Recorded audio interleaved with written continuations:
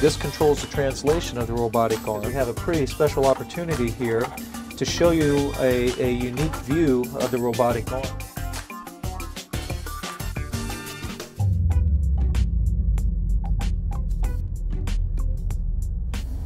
Okay, hey everyone. Yesterday we had the opportunity to catch the Orbital 1 Cygnus vehicle, also known as C. Gordon Fullerton.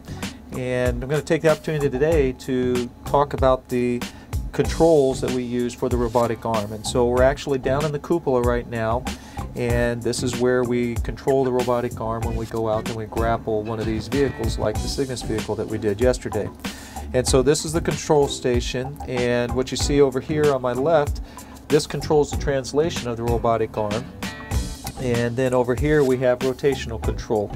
And then this middle computer is where we actually take the robotic arm into the different modes that we do have. And then on our left over here we have a control panel for the various monitors. So what we're doing when we're grappling is I'm watching on this monitor basically a target on the vehicle, and I've got an overlay on it that allows me to line up the robotic arm with that vehicle, and I just drive right in.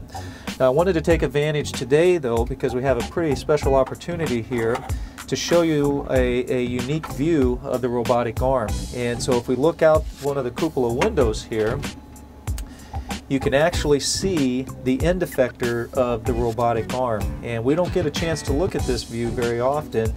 In fact, today we were doing an inspection on the end effector. And so if you look in the middle, you can see those cables. Those are what we call the snares. And when we go over the pin that's on the vehicle and I pull a trigger, it causes those cables, those snares, to close around that pin. And that's how we grapple onto a vehicle.